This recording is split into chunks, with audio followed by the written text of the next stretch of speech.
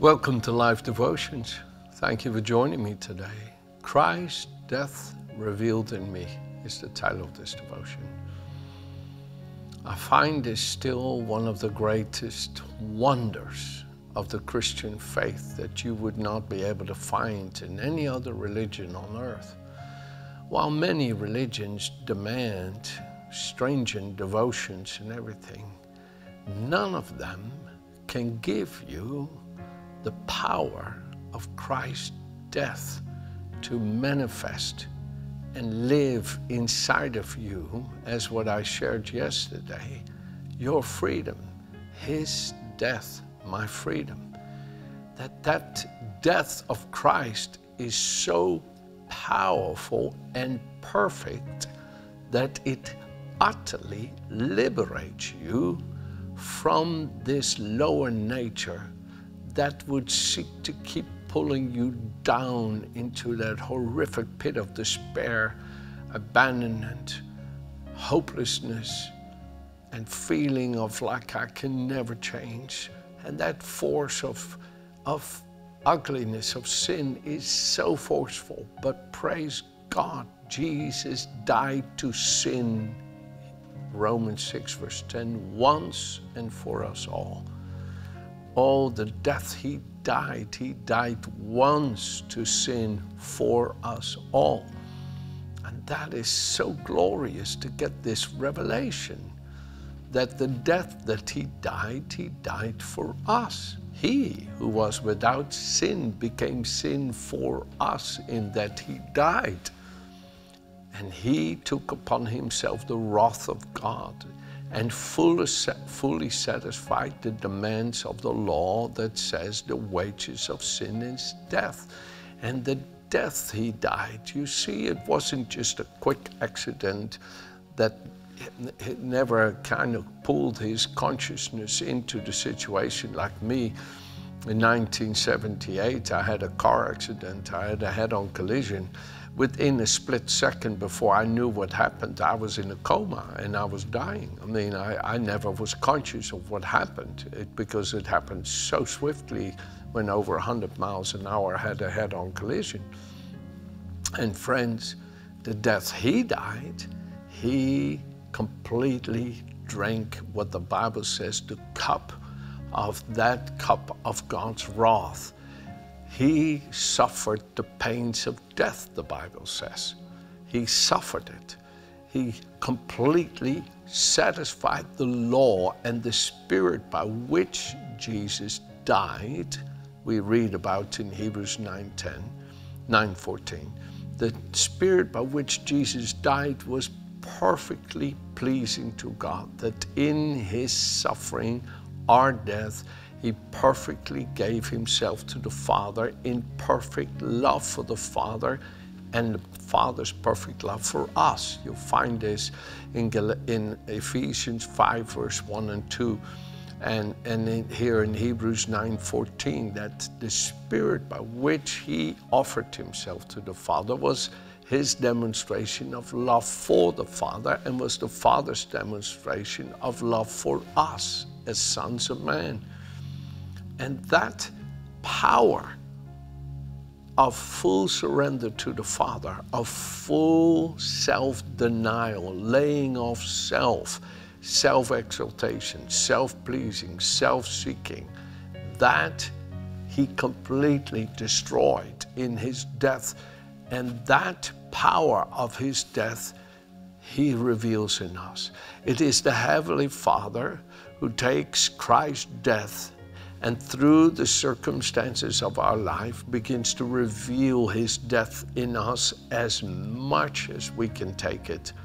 And the reason I say this, because if the Father would reveal too much of Christ's death in us, we couldn't bear it. We think, oh God, why have you forsaken me? Oh God, what have I done wrong? Oh God, why don't you forgive? We couldn't bear the pain of it. So the Heavenly Father knows how much of that death to reveal in us. That's why we die with Christ daily, the Bible talks about. It's that circumstances of life that the Father works through to bring that death in us and liberate us from self-seeking, self-serving, self-pleasing. when Jesus had been glorified, he appeared to John the Beloved when he was in his upper 80s, maybe close to 100 years of age, on the Isle of Patmos. And Jesus appeared to him and said to him in Revelations 1 verse 17, when I saw him, when I saw Jesus, John says, I fell at his feet as dead. But he laid his right hand on me, saying to me, do not be afraid. I am the first and the last. I am he who lives and was dead, and behold, I'm alive forevermore. Amen.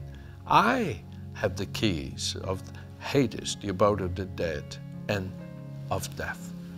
Don't be afraid, he says. I'm he who lives and was dead, and behold, I'm alive forevermore. Jesus Christ revealed himself in these two parts of his wonderful redeeming work to John. He revealed himself alive from the dead. He revealed himself dead. He says, I was dead. Behold, I was dead. He gives John that revelation that he was dead, but he's alive forevermore. He conquered death. He destroyed completely his power over man because he was a man.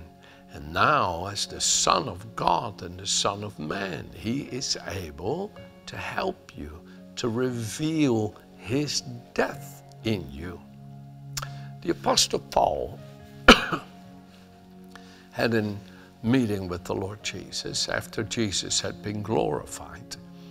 And you read about this in the book of Acts. And then Paul speaks about it at different points throughout Scripture. And one of the things that the Apostle Paul shows in one of the times he's speaking about this is in Philippians chapter 3.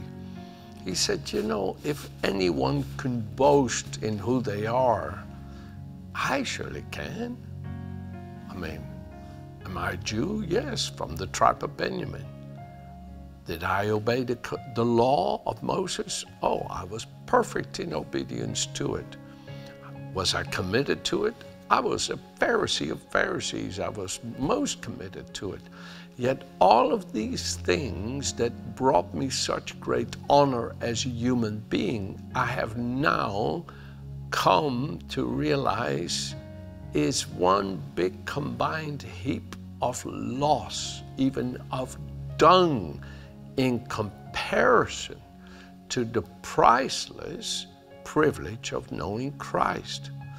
He is not saying it's worthless to obey the law, it's worthless to be a Pharisee, it's worthless. He said, no, all of these things were gain to me, but compared to what I now have in Jesus, it is worthless. Yes. What I now have in Jesus is so great. And there were two things that he shows in verse 10. Let me just pick it up there in Philippians chapter 3, verse 10. Okay? There was two things that we see in his knowing Christ that he wanted to experience within himself.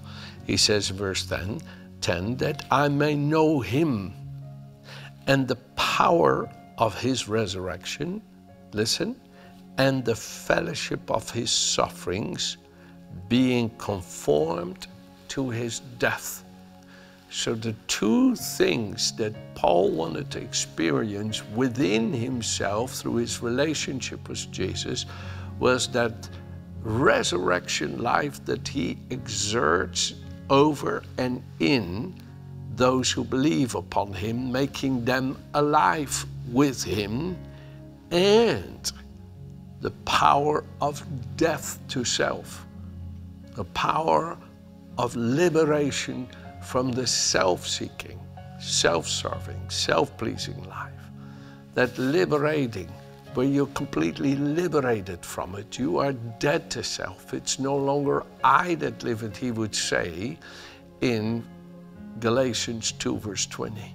But the life that I have in this earthen body of flesh, I have by faith through the Son of God who loved me and gave himself for me.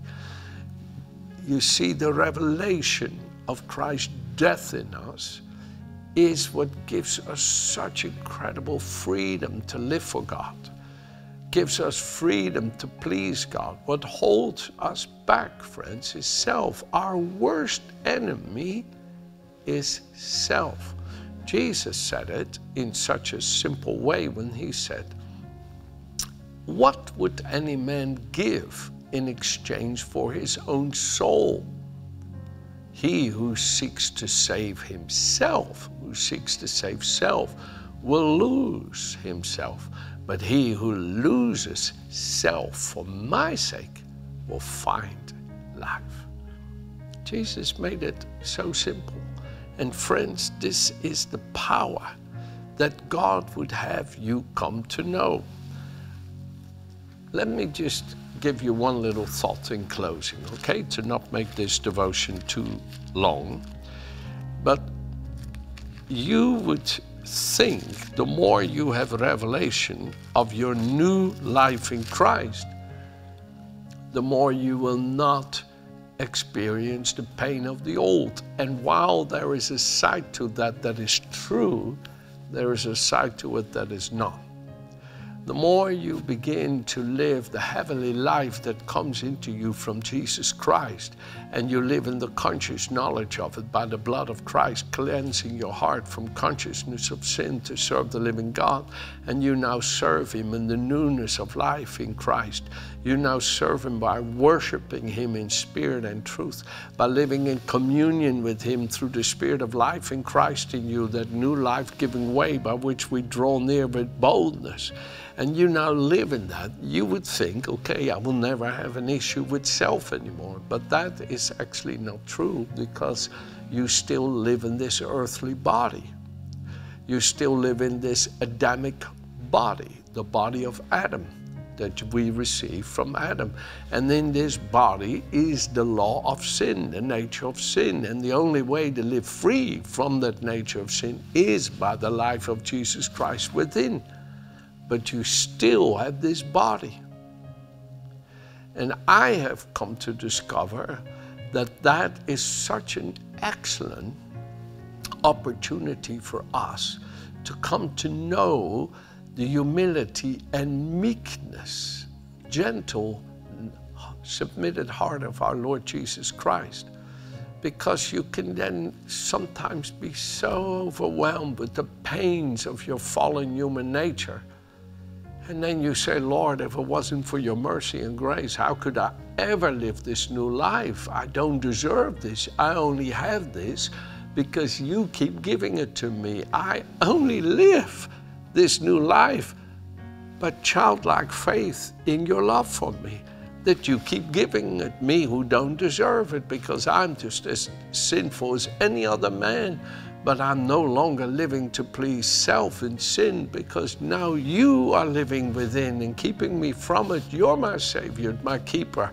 And you just have this humility about yourself, because you know the life you live is not your own. So with that in mind, right, I'm in 2 Corinthians chapter 12, verse 9 and 10. And I'll read it from the Classic Amplified, because what was happening here is the devil, who's cruel and mean, was constantly reminding Paul how human he still was when he was enjoying such a holy heavenly life in his relationship with Jesus Christ. And Paul, being reminded of how human he was, he said, Lord, please, Lord, please, I'm so fed up with this self. I'm so done with it, Lord. But okay, the only way for me to be here on earth is to be in this body and to serve you by your Spirit in me. But this body of death, Lord, makes me feel wretched, as he says in Romans 7:28. Help me, Lord.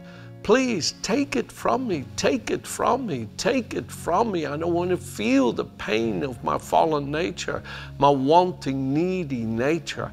I don't want to feel this anymore. How many of you feel like that? I sure have. And then Jesus answers him.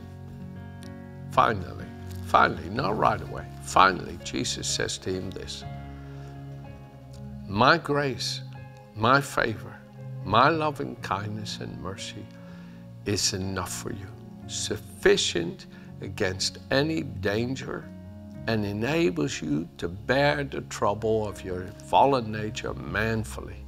For my strength and power are made perfect, fulfilled and complete, and show themselves most effectively in your weakness.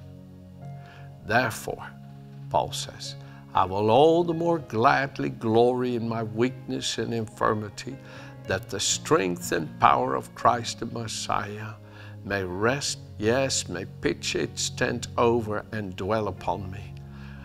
So, for the sake of Christ, I'm well pleased to take pleasure in my infirmities, insults, hardships, persecutions, perplexities, distresses. For when I'm weak in human strength, then I'm truly strong, able, powerful in His divine strength. You see, friends, this is a phenomenal, powerful mystery. And it is essential that you learn it. It is so important, lest you be exalted above measure by the great revelation of His holy heavenly life in you, and you start thinking more of yourself than you ought to. No, my friends, we need to always walk in that sweet, holy submission of the nature of Jesus in us, that loving dependence that He demonstrated in His submission to the Father, that eternal spirit by which He offered Himself to the Father without blemish in His suffering, that while He suffered the pains of our sin in His own body on the tree, He loved the Father and said, into thine hands I commit my spirit.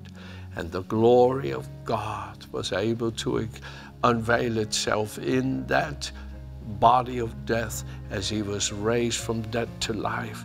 And that same grace, that same glory of us sharing His heavenly life, as well as the pains of death, of His death, is more essential than you can imagine to praise God, to glory God. Friends, it's not just when you're on the mountaintop in the glory of His presence, experience the fullness of the Spirit, in the conscious knowledge of the Father, Son, and Holy Spirit in you, but it's when you're in the valley of the weak pains of your body of flesh down here, that you can weep with gratitude and say, your grace, your grace, your grace, your grace is more than enough for me. For I know I am what I am by your grace alone. In Jesus' name, amen. Have a good day.